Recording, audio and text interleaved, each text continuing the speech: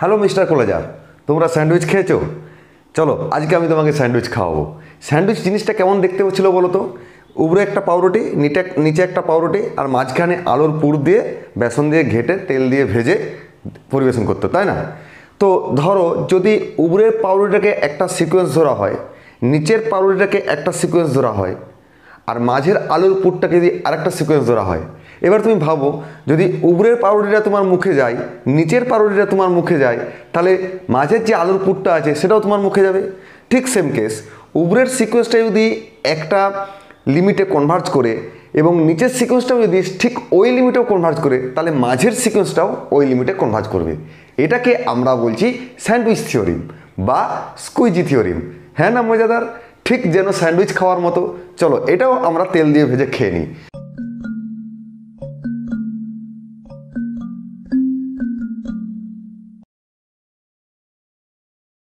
তো sandwich theorem বা আরেকটা নাম এর স্কুইজি থিওরিম, ঠিক না? তাহলে এই থিওরিমটার স্টেটমেন্ট সহ তোমার পরীক্ষায় আসে। কীরকমভাবে আসে? State and proof sandwich theorem. তাহলে তোমাকে স্টেটমেন্টটাও মুখস্থ করতে হবে। কীভাবে করবে? খুব ইজি। কি বললাম? তোমাকে প্রথমে তিনটা সিকোয়েন্স ধরে নিতে হবে। Late UN VN ডব্লিউএন B three sequence of real numbers, এবং এমন একটা নাম্বার পেতে হবে, ন্যাচারাল নাম্বার, যার ফলে ওই যে উপরের পাউরুটি, নিচের পাউরুটি এবং তোমার আলুর পুরটাকে একসঙ্গে থাকতে হবে, তাই না? মানে চিপটি দিচ্ছে, সে এখানেও চিপটাতে হবে। তা সেই চিপটানোর জন্য একটা ন্যাচারাল নাম্বার চাই।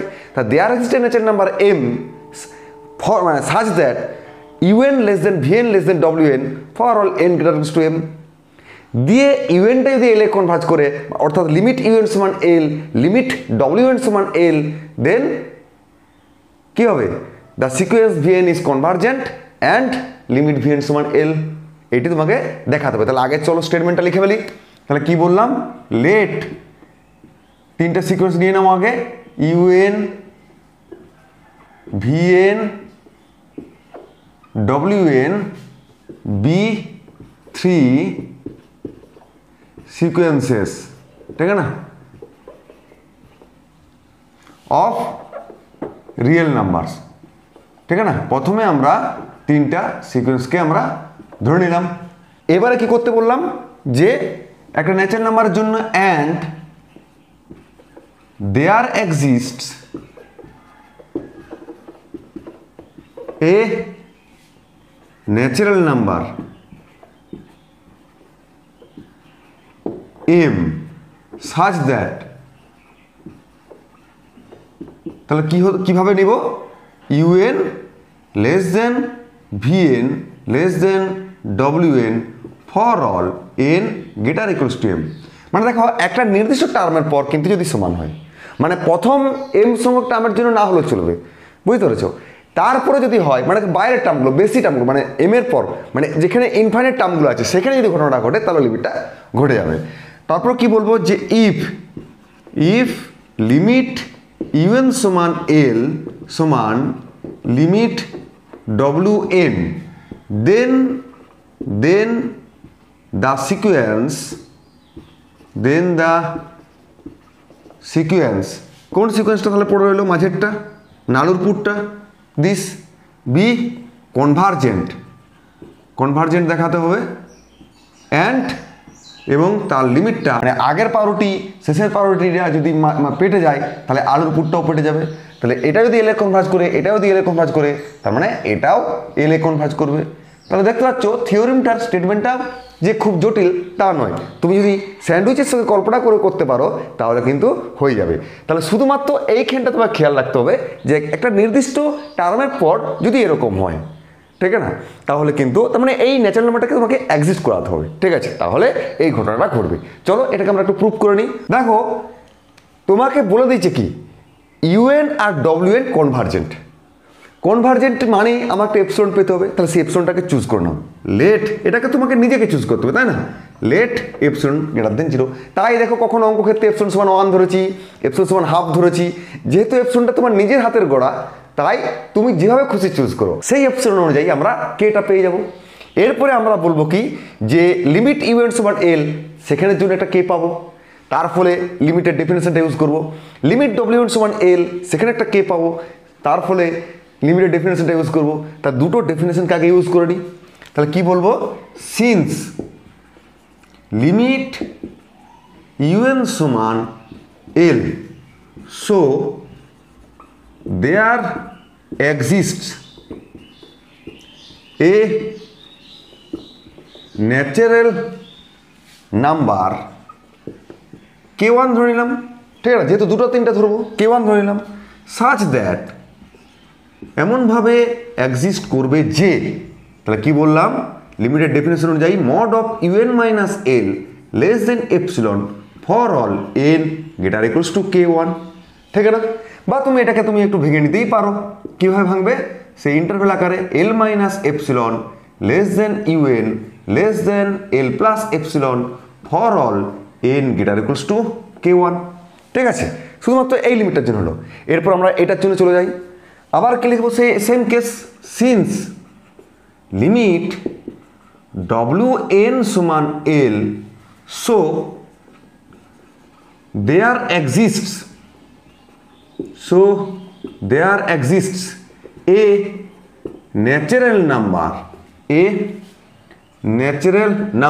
এটাকে আমি k2 নিয়ে নিলাম, k2 such that, ঠিক সেম কেস ডেফিনেশন অনুযায়ী আমরা কি করব, mod of wn minus l less than epsilon for all n greater equals to k2, বা ইন্টারভেল আকারে ভেঙে লিখে দাও, l minus epsilon less than wn less than l plus epsilon for all n greater equals to k2, ব্যাস।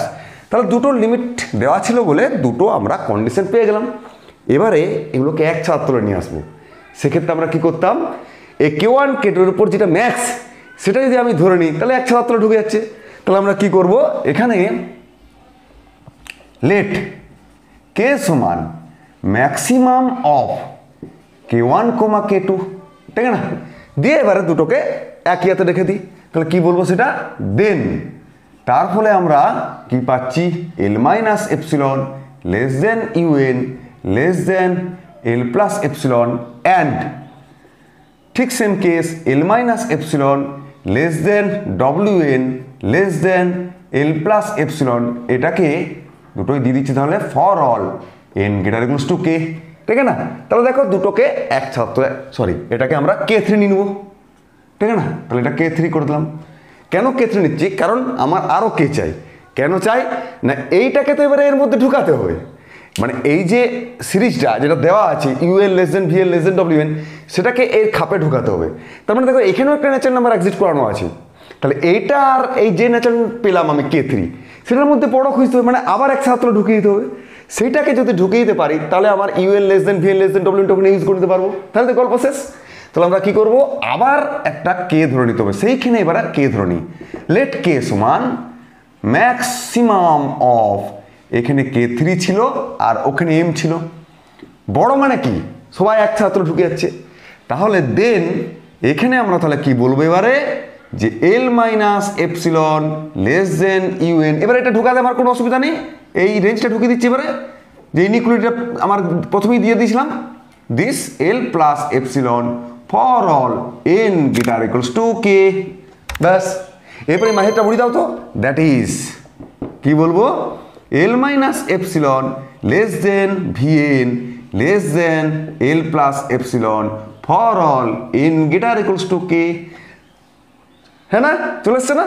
তাহলে এখান থেকে কি বলবো আমরা, যে that is mod of vn minus l less than epsilon for all n greater equals to k, তাহলে এখান থেকে কি দেখতে পাচ্ছি আমরা, this shows that comma the sequence second ব্র্যাকেটের মধ্যে vn is convergent দেখতে পাচ্ছি, এবং তার সঙ্গে লিমিটটাও দেখতে পাচ্ছি কি l, and লিমিট vn সমান l, বলো এনি প্রবলেম স্যান্ডউইচ? আর ভুলবে, স্যান্ডউইচ থিওরিম পড়া মানে স্যান্ডউইচ খাওয়া। শুধু মনে রাখবে কি, যে উপরের পারোডিটা একটা সিকোয়েন্স, নিচের পারোডিটা একটা সিকোয়েন্স, আর মাঝের আলুর পুরটাও একটা সিকোয়েন্স। এই তিনটা সিকোয়েন্সকে একটা রিলেশনে জোড়া আছে, তবে তো চিপটে থাকবে না। রিলেশনটা কি এখানে বেসনে ফেলে দিয়ে এটা, তেলে ভেজে দিয়ে এটা, তাই না? উপরের পাউরুটি যদি তোমার মুখে যায়, নিচের পাউরুটি যদি তোমার মুখে যায়, তাহলে আলুর পুরটা অবশ্যই যাবে।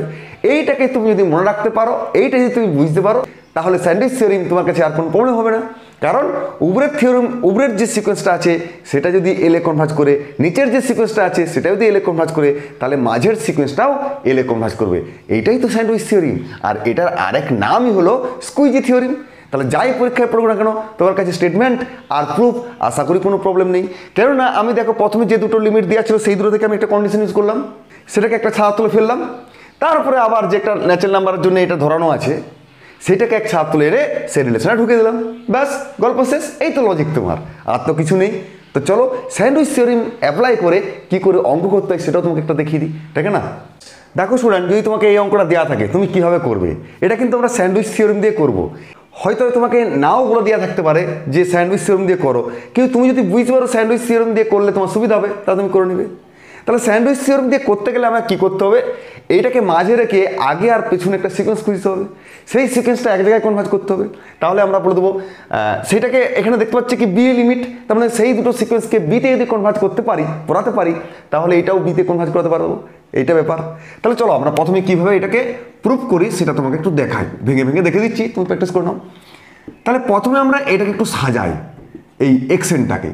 হেয়ার এক্সেন সমান আমরা কি বলবো, দেখো এইখান থেকে যেটা দেওয়া আছে, আচ্ছা এটাকে লিখে নিত a to the power n plus b to the power n whole to the power 1/n।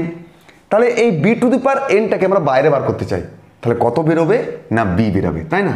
তার মানে কত দাঁড়াচ্ছে বলো তো, 1 plus a/b whole to the power n, আর এটা মাথায় হয়ে গেল 1/n, ঠিক না? এবার দেখো এই জিনিসটা একের থেকে বেশি, তার মানে আমি যদি ভাঙি এই টার্মটা 1 plus something plus something plus something plus হয়ে যাবে, তার মানে একের থেকে বেশি হচ্ছে। তার মানে এটাকে আমি বলে দেবো কি বি এর থেকে বেশি। তা তুমি এটা কি লিখবে যে since 1 plus a/b whole to the power n greater than 1 for all n belongs to natural number n। তাহলে এখানটা তুমি জুড়ে দিবে for all n belongs to natural number n, এটা জুড়ে দিলে। তার মানে দেখো যে এক্সেন যেটা পেয়েছি সেটা বি এর থেকে বেশি, ঠিক না? এরপরে আমাকে আর একটা কাজ করতে হবে, এগেন দেখো আমাকে বলেই দিচ্ছে 0 less than a less than b।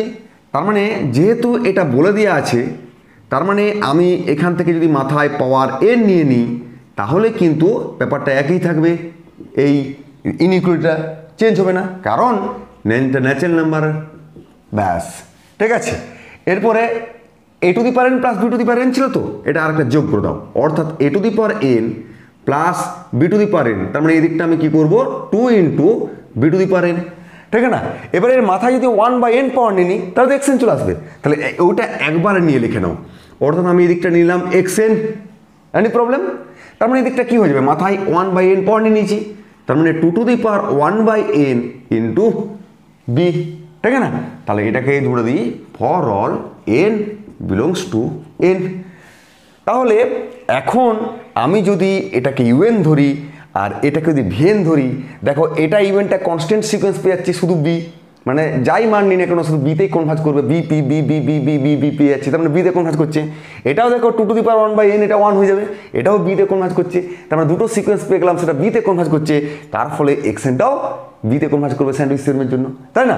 তাহলে এখন আমি কি করব, লেট un সমান b অ্যান্ড vn সমান 2 to the power 1/n into b, দুটোকে for all n belongs to n, ঠিক না?